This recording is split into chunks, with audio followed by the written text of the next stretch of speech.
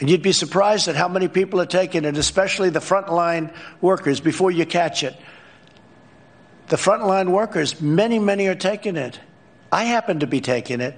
Hydroxychloroquine? I'm taking it, hydroxychloroquine. When? Right now, yeah. Yeah, when? A couple of weeks ago, I started taking it. Because I think it's good. I've heard a lot of good stories. And if it's not good, I'll tell you right, I'm not going to get hurt by it.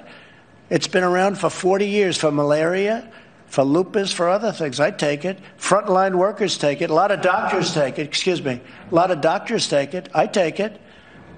Now, I hope to not be able to take it soon because, I hope they come up with some answer.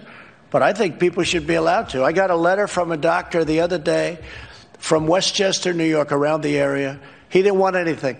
He just said, sir, I have hundreds of patients, and I give them